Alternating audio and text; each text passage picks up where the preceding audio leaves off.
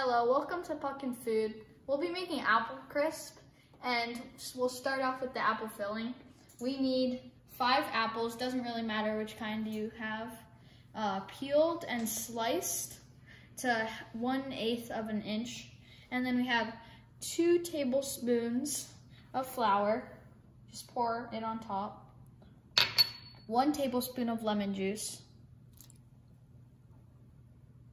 3 teaspoons of milk, a 1/2 teaspoon of vanilla extract, a 1/4 cup of brown sugar,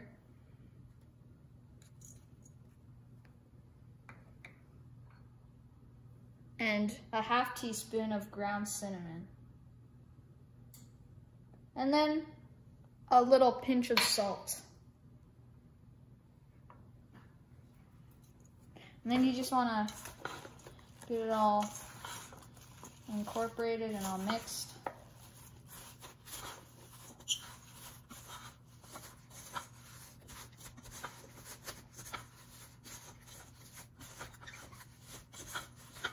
For the crumb topping, we have 3/4 of a cup of flour, 3/4 of a cup of old-fashioned oats, 3/4 of a cup of brown sugar,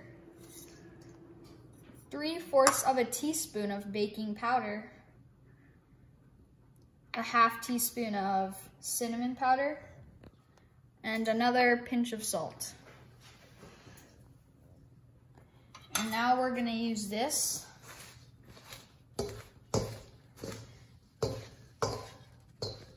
Oh, and I forgot to add the butter. And a whole stick of butter cubes. I'm forgetting everything today.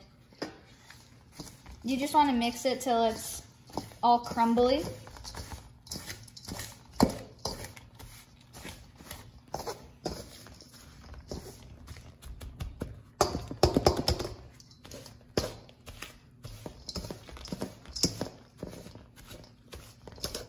This is kind of the crust of what an apple pie would.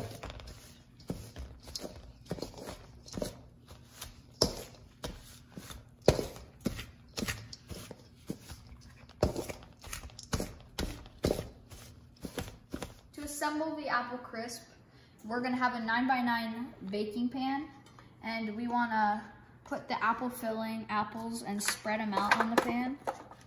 And I spilled already.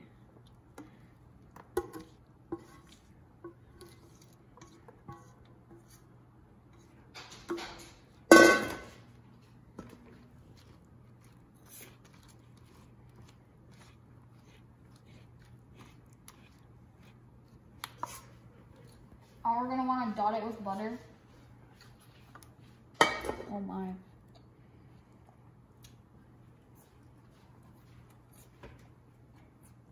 It adds extra flavor.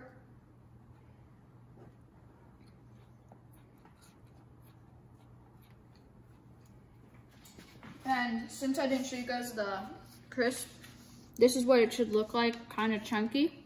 This is what makes it very crispy on the top. You just want to kind of pour it on top.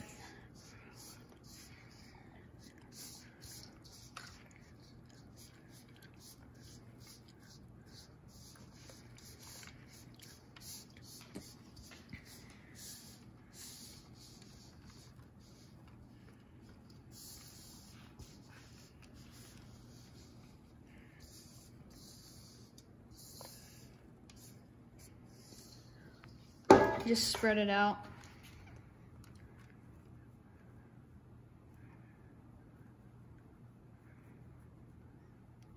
And we preheated our oven to 375 degrees Fahrenheit. And we'll be back in 30 to 40 minutes when the apple crisp is done. Meanwhile.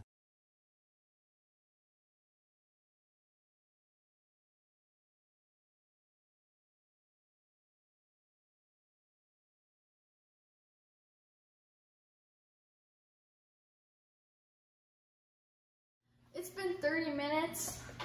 Oh, I wish you guys could smell this. We're gonna let it cool for 10 minutes and serve it a la mode with vanilla ice cream.